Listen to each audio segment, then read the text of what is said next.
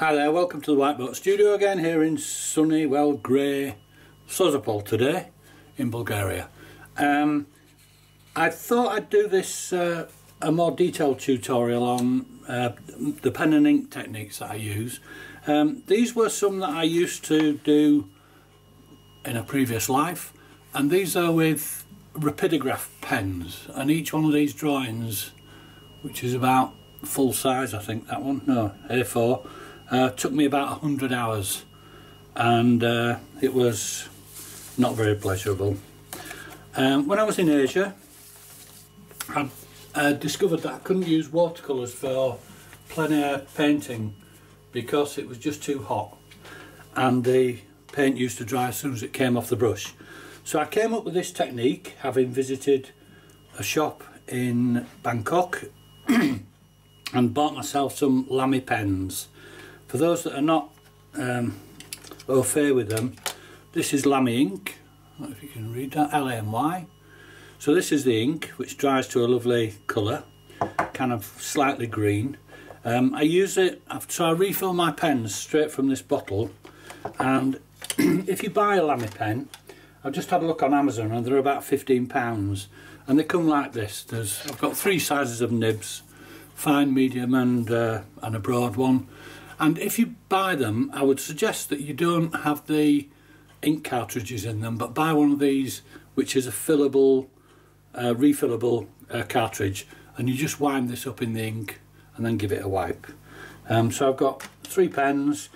I also have a Lamy pen propelling pencil, which is, these are all German and they're fabulous quality, and I have a sharpener for the special wide lead, which is a 4B lead, and I have 3 of these water brushes, and they're in different sizes as well. There's a broad one, a medium one and a fine one, and these are just filled with plain water, as you can see. I've just filled them up and washed them out, so we're going to use those today. This is a tutorial especially for Kerry and Jeanette who commented when I posted my sketches on my Facebook page, so this is especially for you. The one that I'm going to do today is based on this scene that I drew in about, I think I did about 15 minutes, 20 minutes plein air, and then I finished it off when I got back to the studio. I used pen and water brushes to get all these tonal variations, and I'm going to copy this onto this side so you can see exactly how I work. Generally speaking, I don't take this with me when I'm travelling because it's weak Lamy ink, and I use this for the skies just with a brush, and it's very watery, as you can see, but it's way too risky to travel on an aeroplane with that, so I tend to do the skies when I get back. These are some of the sketches that I've done with this, and as you can see, there's all sorts of stuff in here that I've done on my travels in Bulgaria and in Greece, and yeah, so they're all done with the same technique. Occasionally what I do is I also use maybe a white pen or some white gouache. The label's fallen off that one, so I use gouache occasionally if I want to add some highlights. So I'm going to run through the details of exactly how I would approach this. I've posted this photograph on my Facebook page for anybody that wants to have a go and paint along or look at this video on YouTube. So I'll just pause and I'll just prep, and then I'll be back. So I don't know if I just mentioned that these Lamy pens are about £15 on Amazon. The one that I use is one called Safari. I don't know why this one has no ink. There's a little window through there as well, you can check, but I'm not going to use that today, or maybe I should fill it up before I start. So these are fine, medium. There's a fine nib, a medium nib and a broad nib there, and I'll be using a couple of these today. So let's make a start. So I just thought I'd take the opportunity, as my broad nib is running out of ink, I may as well show you how to fill these. This was the original ink, which is a small bottle, and this came from Bangkok, and it turned more green than the recent ink, so I think they must have changed the formula. So this is what the new bottle looks like, which is bigger, and it comes with this kind of tissue. As you can see, I just took the top of it and got covered in ink, but it comes with this tissue, so if you don't happen to have any, you can actually blot the nib on that. So I'll just fill this up, if you can see this. So this is my broad nib, I think, yes it is. So this is my broad nib, and as you can see, it's empty. You get a little window through there. Where are we? There we are. And all you do is put the plunger all the way down to the bottom, so you turn it anti-clockwise, drop it into the ink, and then wind it clockwise. There's also a reservoir in the bottom of the ink that collects any debris, which is handy, and then just wipe your pen on some tissue, because you don't want that on your hands. Okay, and then we'll wind the barrel back on. You can see now that it's full of ink, and you get this little window. These are called safari pens, and I don't know why I chose them, but I did. So that one's full, and that's good to go. So the first thing we're going to do is just do a little sketch. You may notice that on the original, on this one, I take the same amount of care composing these sketches as I do when I'm taking photographs or when I'm doing watercolour painting. And basically I wanted, this fills with water, this basin, when the tide comes in, but there's a small stream that fills it up in the bottom of here, and I wanted to get the reflection of the boat just here. So basically these ropes that are tying these boats down to stop them floating away, the eye comes here and then follows this up, and I wanted the highest contrast, so the counter change, to be both here on the boat, the reflection here, and this side of the house, which is in shadow. So you can see I've kept a light area of the drawing here against the dark part, and I've put the dark part of the trees in the background against the light part here, and these are the things that give you the centre of interest. So it's not an accident, you know. So I'm going to start with the lamy pencil, and I'm just drawing the basics of this. So I want the boat maybe somewhere in the middle. I'm going to sketch this quite lightly, but I've put the photograph on my Facebook page, so if you want to do this you can. It's important to get this bank that comes around here, reflection in the water, it disappears here, it carries on over here. It was strange, this boat, because it's slightly on an angle where it's sat in the mud, but the actual cabin part of it is all offset, which didn't look right to me, so I kind of used a bit of artistic license. Some windows and a mast. This was all trees. It's important to try and get these random. Painting nature is always the most difficult thing. And then the house in the background, let's put the boat in here. So we'll have the... I'll draw this a bit flatter, because when I looked at my my pen and ink that I did on site, the perspective was not quite right, so we'll just have another go at that. I'll leave the lines to do with pen. I want the reflections in the water here, and then finally the house.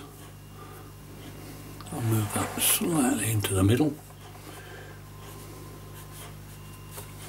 and then we've got the house that's set up on a mud bank just up here. So we've got this small extension on the side of it. So the direction of the light is coming from the left on this one, and I'll do it the same way on this one. So I'll just put an arrow in the top corner to remind me. Although I've got a drawing here, quite unusual. This sketchbook's going to look very strange with two identical drawings in it, but anyway, such is life. We'll draw the gable end of the house, even if a house is straight, I tend to use kind of curvy lines on the roof because it makes it look older, as if something's collapsed inside the roof. There's a small building here, a couple more chimneys here, and that's about it. Yeah, I can put the windows on later. So that's my sketch. That's all there is to it. We've got a shape for a rowing boat, the shape for the bigger boat, and also the house and some trees in the background. So let's make a start. I usually do the sky last, but if you have, let's say for instance this one, which is Conway in Wales, where I went recently, you can see that there's some spreading of the ink just here, and that's because I did this later, and I also did this, which is the kind of flagpole, sorry, the mast on the boat. If you do happen to touch it when you do the sky, it'll smudge, because even though the ink is permanent, it still moves sometime later. So let's get back to this. So the first thing I'm going to do is I'm going to start with the darkest areas of the painting. So that's going to be this gable end here, and the dark side of this boat here, and the dark side of this boat here. So I'll zoom in on that and then you can get a closer look at that.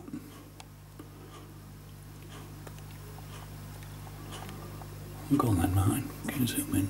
Oh Christ, I'm still recording. Just a quick word about the type of sketchbook that you use. This is one that I think I bought from Lidl, and as you can see, if you use a lot of dark colour on it, it actually comes through on the pages at the back. So I abandoned that one after I'd finished it. But the one that I'm using today is one called Hannon Mule Nostalgia Sketchbook, and it's £90, 190 grams, and this is lovely too. It's actually especially for pen and ink, I think. Yeah, fine grain for defined pen control and delicate hatching. Won't be doing any of that today. So what I'm going to do is I'm going to ink these in solidly with my big pen. So let's do that. So these are going to be the darkest darks in the painting, together with this area here, this area below here. So I'm just blocking this in. You can leave a few gaps because then it looks like there's some details of stones. And then just to spread that around so it doesn't look quite so dense, I'm using the fine water brush now, and I'm just dragging that along the course of those stones. So when I paint, I just think of light and dark, nothing other than that, and a few little dots and dashes. So that's the house done. Now we'll do the dark side of the boat. So it's got a, I think they call it a rubbing strip along the top edge, and then we'll do it in the direction of the planks. We'll have a really dark line down here, which will be solid, and this front area will have a shadow down it. So I'm just drawing some planks, just roughly. You can see how quick it is to do this technique. And I'm just going to use my medium water brush, and I'm just going to spread these around a bit. Oops, a bit too much there. I always stand by with a bit of tissue. Let me just dry my brush off.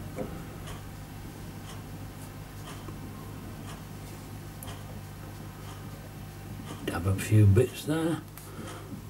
We'll have a grounding line along the bottom, and we'll drag some of this so it looks like the shadow of the boat.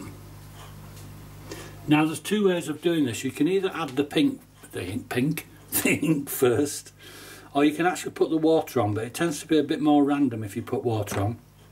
The ink stays wet for a few minutes, so it will always be disturbed if you add water to it later, but it is a permanent ink, so it gives you those really nice darks. But you can also, this one has still got lots of water on it, and you can see if I now add some more ink to it, we get some more details.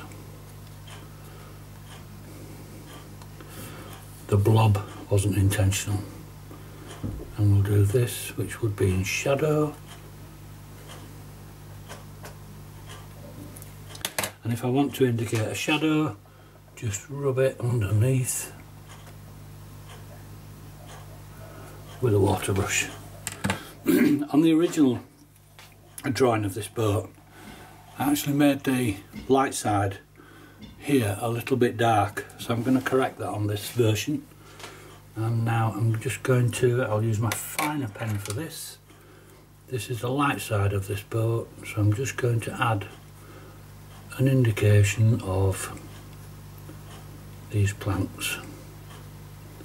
And I could add some shadow line to that, and I may just do that. And there would be a painted area underneath here. So I quite like that just as it is. And on here there's a buoy, which would be, have a doubt there. There's also a buoy on this side.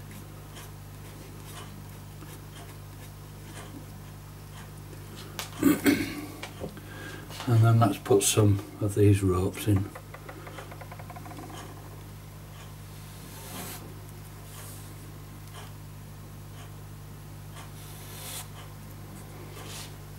We'll have a buoy on the end of this one, which would also have a shadow. So fine water brush, and then we'll have this shadow. You can actually steal ink from an area that you've already put on. So for instance on this buoy, I'm just touching that with a water brush, and now I can actually use that borrowed ink to kind of indicate this reflection in the water. So you can see now that we're starting to get this reflection. Let's have that buoy about there. And maybe there would be an indication of some shadow from the rope.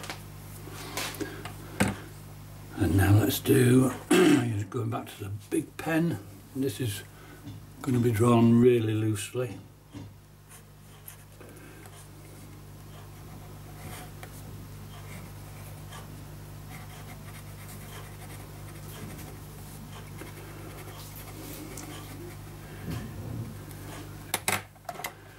I'll use my medium water brush for this, and we're just going to get some shadow. So all I'm doing is just running some of that ink to the right hand side. It's important that your shadows are fairly consistent, and we'll have a lighter side to the boat just here.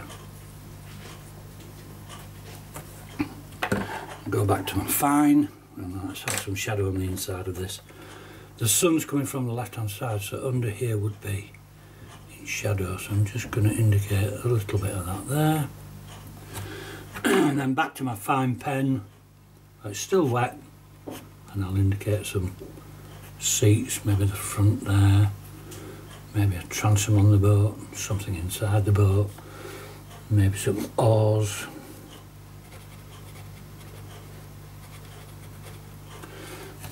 And then a little bit more details just to make it a bit more interesting. So all the time thinking about where the light and the shadows are. So it starts to come alive.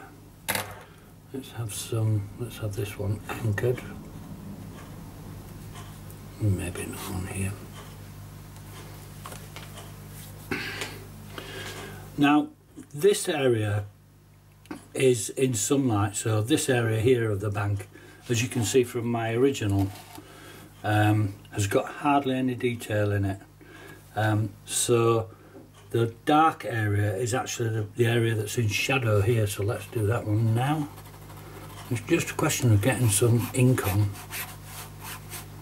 as roughly as you can, kind of indicating some mud banks. You can see how fast this technique is, so you can really get some ink on here fast, which if you're working in a hot country, which is what I usually do. You can really get that on, and let's have some reflections in the water.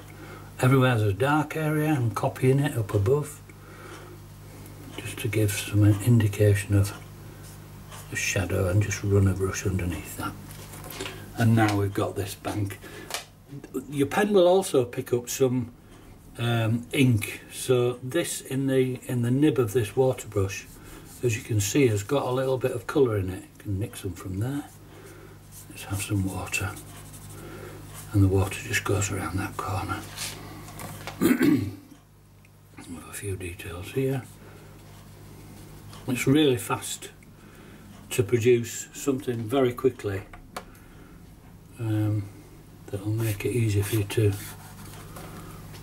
go back into the studio and do some work. I'm just going to use my brush on its side just to indicate some mud banks. This scene is actually called a place called Red Wharf Bay that some friends of ours took us to see.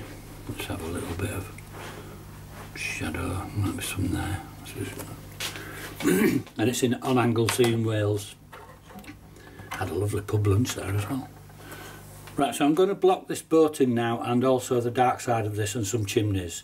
So I'll just pause the video and I'll come back to that once I've done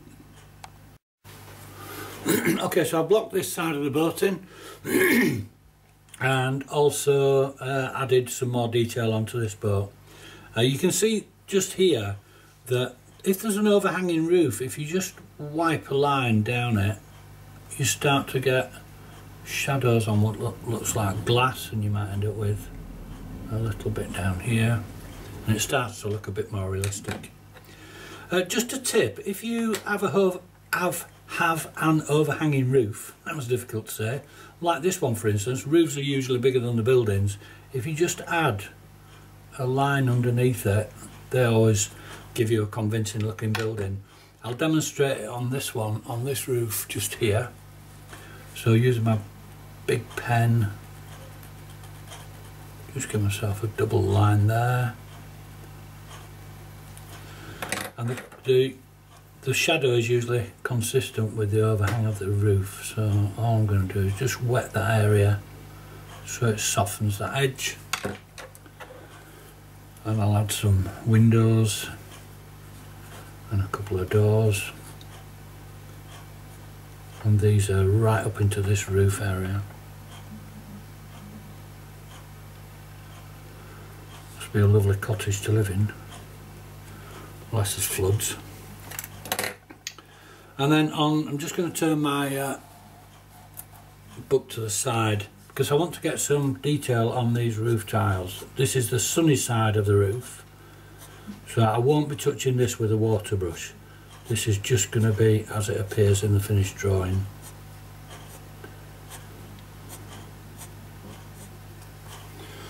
And you can see now it looks like a fairly convincing house. Let's have a door in here as well. There is actually a retaining wall in front of here, but fences and things, so let's just indicate that just with a quick few lines. There might be a gate here or something. Really, it doesn't matter, just get something on there and then just soften that with a brush just in places.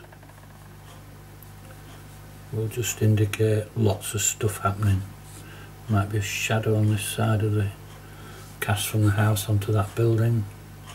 Let's have an indication of a fence. As you can see, I'm just doing it slightly different from the original.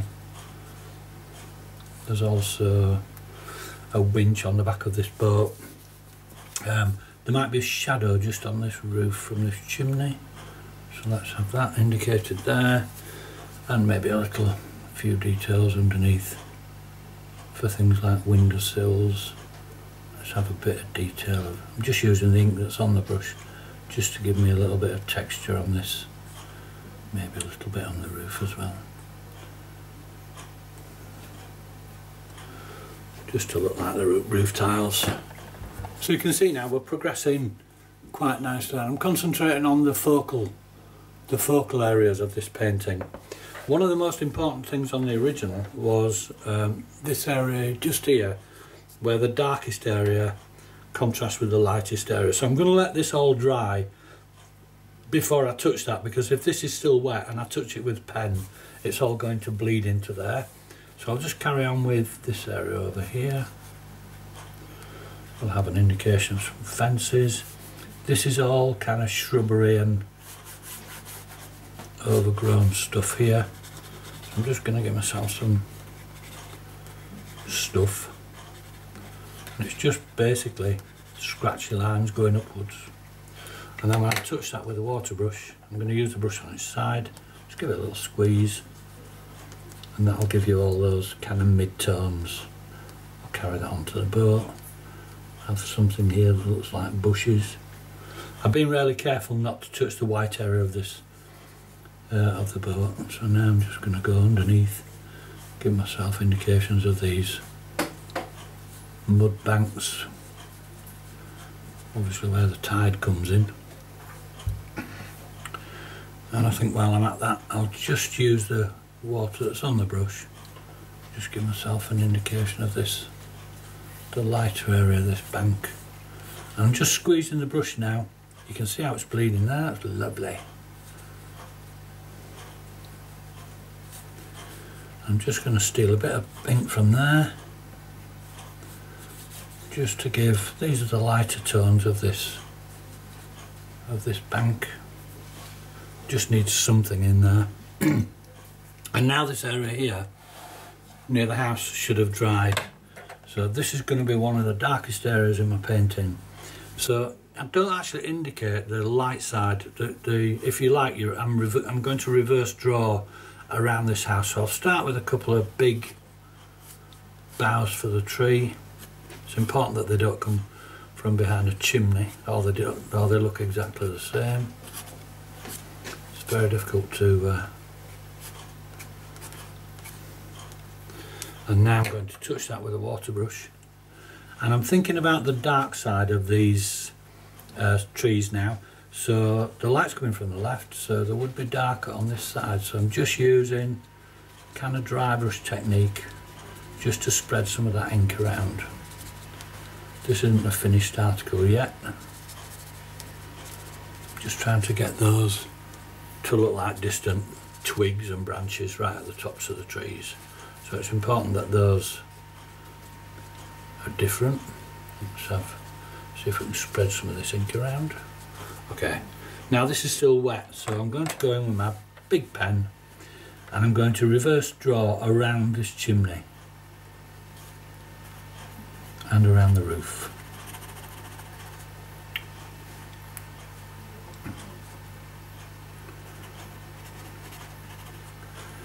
You kind of want an area not to appear like a halo.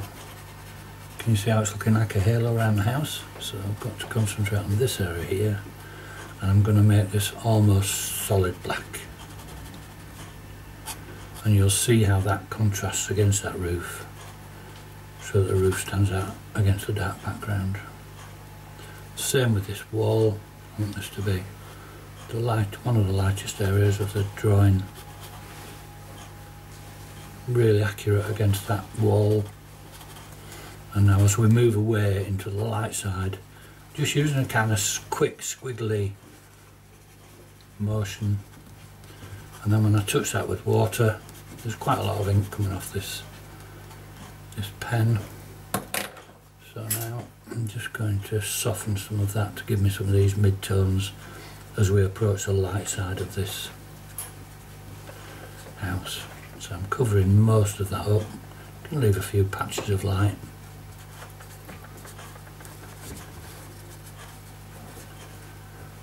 But you can see now how the house really jumps off the page. Again, I'm painting very carefully around this chimney.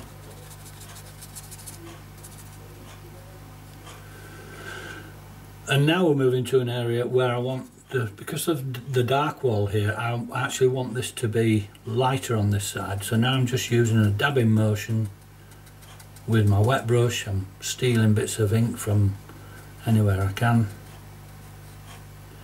but I want that area to be quite light.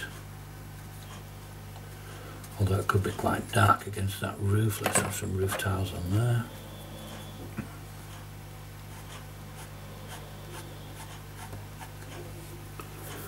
Let's have that chimney a bit finer,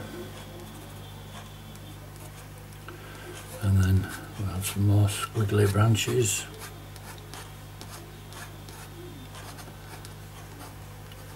Really, anything goes. So why are you watching this video?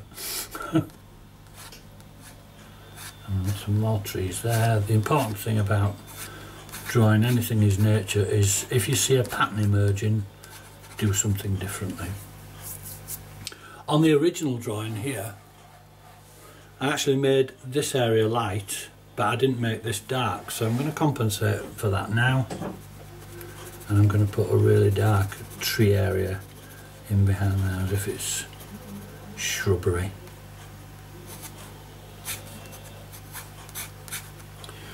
And I'm going to spread that around, but being really careful to reverse draw around this boat, but I don't want it to go right up to that roof, otherwise we'll have a lining issue, a lining up issue. So again, I'm just smudging some of that ink just so that we get some lost and found edges. You'll notice on this area of the drawing here, where are we? On this area of the drawing here, there's a mast sticking up there. I'm not drawing that mast in until I've done the background, because if I do, this will smudge. So now I'm just concentrating on these trees, changing the direction of a brush. I want them to be well defined around the house and the boat, but less defined over here. You can see this is one of the least important areas of the painting. So I'm going to go in that, and I can just use a different technique. This time it's slightly moist. I'm just going to use some dotty techniques to look like leaves and last year's growth. It was actually spring when we went to Wales. Have a few more up here. And if you leave them hard, you end up with a hard edge. If you soften with the brush, you end up with a soft edge. There would be a highlight on the top of the boat here. So I'm just going to be really careful about these trees. Make sure that nothing comes from behind that. I want this to be quite dark against this. So I'm using a horizontal brush stroke. And again, just reverse painting around the roof of that boat so that it looks like the sun's catching it. So you can see the speed this. You're able to draw and capture these scenes. So if you work in a warm country, it makes it so much faster. Just going to give myself some dotty bits. Done a bit more detail on here than I did in the original. And I'll soften some of those. Painting nature is and getting things random is one of the most difficult things to do, particularly if you're a beginner. So now I'm against the light side of the boat, so I don't want that to be too dark. Again, I'm looking for contrast and counter change, as Ron Ranson used to call it. The important thing when you're doing these is to use upward strokes for your trees, and then naturally your brush or your pen lifts off, so it gets thinner as it goes to the top. We'll have a few more well-defined trees, trying to make sure that they're not all the same. Have a thicker one there, bit of a scratchy thing going on.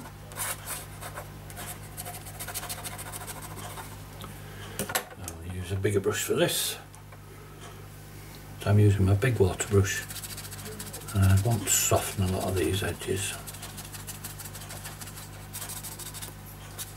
Again, upwards brush strokes, some dry brush happening there.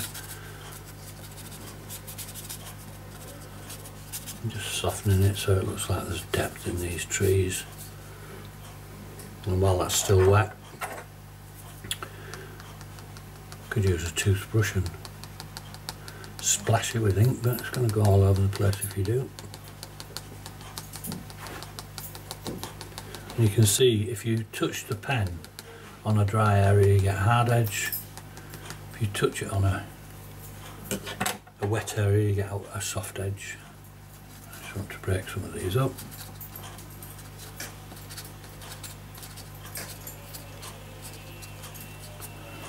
And I think that'll do for the trees. So as you can see,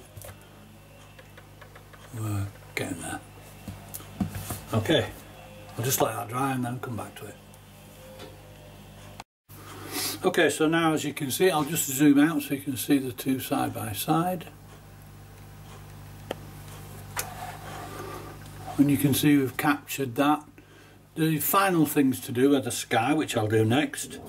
I've also standing by, as I mentioned, I haven't done the mast. You can put some more tree boughs in here, maybe strengthen the shadows. So this is where you really define things.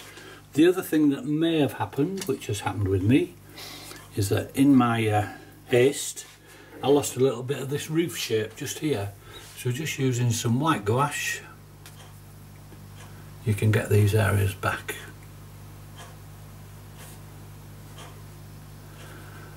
And the ink mixed with this gouache gives you a lovely opaque look, so I might have some details on these windows. Maybe a highlight or two that we lost. Maybe side of these boys. And that's just with a little brush. And then we'll have a few more sharpened details on here, so we'll have this aerial on top of the boat. Let's have some more pointy things coming out of the boat, because they usually have a few. Might strengthen the shadow.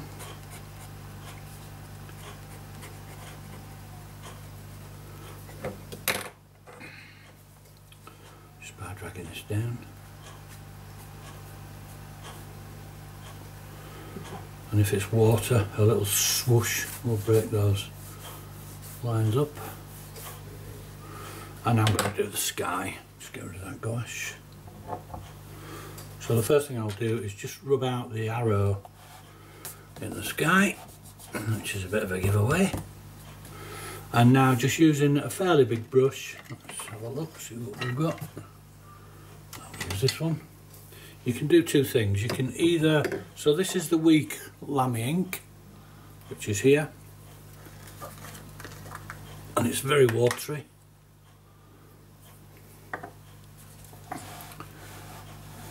You can either wet the sky first, and again I'm looking for a dark sky over this side. As you can see from the original, the dark sky is against the light side of the trees, the light sky is against the darkest part of the painting.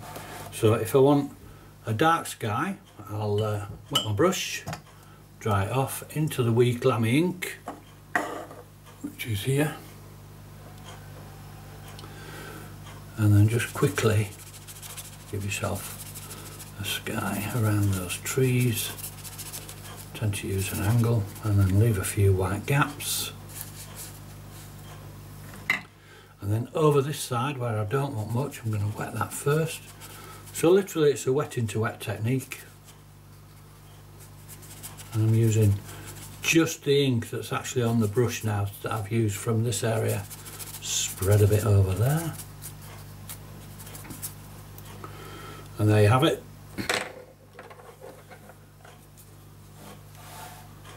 And that's almost complete. May have another couple of lines running off. Where we've lost these lines, we can get those back.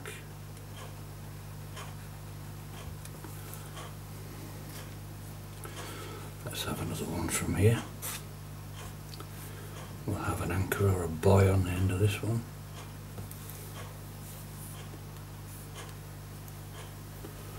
And then you can also use a little bit of the weak lamy ink, say on the water or on the land. Let's have this bank defined a little bit more.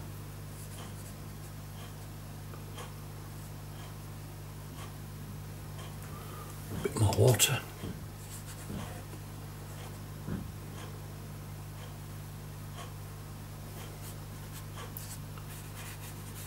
And then the water just stands out a little bit more.